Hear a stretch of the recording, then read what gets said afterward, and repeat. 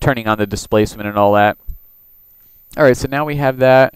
You know, one thing I found kind of cool you can do is, you know, you have your solid now. What we can do is we can go ahead and add a fast blur to this, because you know this particular, the way I do it here, I'm going to just show you. I'm going to add fast blur, repeat, and just blur these out a little bit. Maybe not that much. Well, yeah, I want them thicker, so if you had a lower resolution, these would automatically be fatter and thicker anyway, so you know, and everything would be a lot faster, so you can go with the lower resolution and probably not have to blur this much at all. Alright, now if you did this, right, what we're going to do is take the outline and the black solid with we did the trap code on. We're going to pre-comp this now, so it's its own comp. Alright, so pre-comp. Now we're to that pre-comp, which is this one right here. We're going to go ahead and add a displacement right to that comp, and I find you can get some pretty neat looks with this. Just go luminance, rather than add it just to the background, add it to the outline comp, and then you know, you can get some funky, pretty wicked looks just by doing that. But the tricky part is going back and forth and getting your outline correct. So you know, the outline, the thickness, maybe set this to I mean, sometimes the normal seems to work just fine in this situation. I mean, you can try all the different things. Hey, oh, that don't work. Lighten, maybe. It depends on your scene, of course, but I'm just going to leave it at normal for now and just see how that's going to work for me. Alright, and then just go back to your pre-comp of your outline and go ahead and you know, play with the blur on this.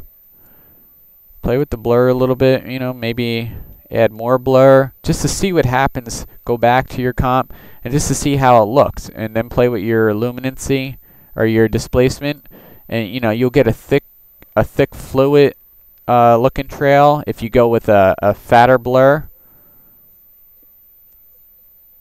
like that. Or you can, you know, go ahead and say screw it and just go with a really low number. And then, but you'll get these. See, this is why I say you have to blur them to soften them up a little bit if you're going to make this work. Because then, you know, you'll get that kind of look, and you don't really want that. So it makes them too sharp. And that's not really, yeah, that's not, unless you go at a real low displacement there. Let me just zoom in just so you can kind of see how it's looking. Because it will look different when you're a little closer, you know, it won't look as blobby. Alright, so you know, you'll get that kind of look. Alright, so I'm going to definitely blur that more. We'll set that to 4 or whatever. Alright, oh, the other thing we need to do is under our Trapcode Particular, we need to play with our size over life. Alright, so go to size over life and expand that. Not size over life, sorry. It's opacity over life. And we need to blend this out a little bit. So what we're going to do is choose this one here, this preset here. Right, and this will feather it out over time. Let me change to lower amount of particles, so just for quicker. Right? Now what's going to happen, we use that, so over time the particles will fade out. Alright, now if we just did it this way, the particles over here, so you can see the new ones, and then it'll fade out in the background. These will fade out over time after 3 seconds.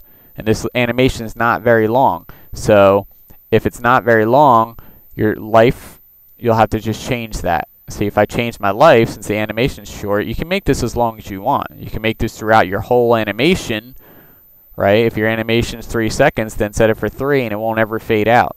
But if you have a short animation, you'd want to go with the lower life. See, now they'll fade out as like that. And let's go back, just so you can see. See, and they kind of fade away. And of course, it doesn't look as cool with the without more run trails, but you can see how that works. And of course, another good thing is to always kill it out just a little bit. It's hard to draw this sometimes, but just kill it out in the beginning just a little bit, and then have it come in and then fade out. I usually like to draw the line in like that, and then smooth it. Right, so this way it's not full solid in the beginning there. If you have a steady hand, you can do this, but you want to kind of cut it off in the beginning and then smooth it like that. This way it's not, it doesn't, you know, it's kind of feathered, so you don't ever see the popping at the beginning of the birthing. You don't ever want to see that birthing, so this way it comes feathered in rather than a boom boom, you know, because sometimes you'll notice that popping and when it's being birthed, and you don't want that. So that's why I feathered just a little bit in the beginning. And then, according to your taste, how long you want the run trail, you just go ahead and change the life. So you can have a long run trail or a short run trail. So that's all going to depend on you. All right, and then of course another thing you can try, if I went with that, which ain't very good. Maybe you can try going with a lower number of particles and maybe add a high blur to it. And then just keep going back and forth, and just trying to find something that works. See if you can get a cool look. The 10 is definitely not enough, especially because this guy's running fast. 10 may be enough if the guy was running slower. This guy's hauling Bud in the video, so the spaces are going to be farther apart with 10. But if your guy's running in slow motion, it'll happen, it'll happen slower over time, so the things will be closer together at 10. So that's another good thing about running in slow motion. Let me try blurring these out quite a bit just to get it. See, that's not going to work at all. So I'm just going to go ahead right away and just add more particles, just right to 30. I mean, I seem to like the 30, how the 30 winds up looking. And what I'll do, I mean, if you don't, you can try maybe a vector blur on this right after it. Go to blur, CC vector blur, and kind of do the same thing you do on the other one. I'm going to change perpendicular. We're going to go to alpha, set this to 0, and crank this up. We'll start at 30. And you can get this weird kind of look. That might be way too much though.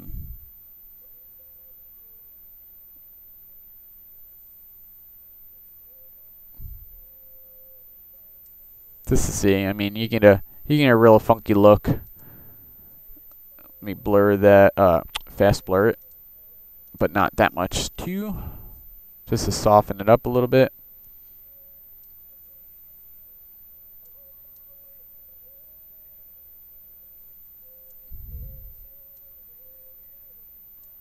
And then you start getting something that looks a little bit better. Now what you can do is, once you get this right, you can try adding a glow to it. Stylize, glow, and then turn it down on the threshold, and also on 0, and then also the radius. Just turn it down, and just add it up on the glow intensity, and then start maybe playing with it a little bit. You can get some pretty wicked looks here. I don't know, it's really I'm just showing you all the different things you can try to do. Maybe change the overlay to overlay mode and then start playing with it. It's, that of course is going to depend on your background. But there's many of ways to do this depending on the color. That's the hard part. Depending on the color of your scene, on your background and everything of what you're going to get. I mean, you can go with that. So you have to really mess with it to get the look you're going for. And then you can also try combining a couple different effects or layers. Sorry. Go to duplicate. Maybe an overlay here.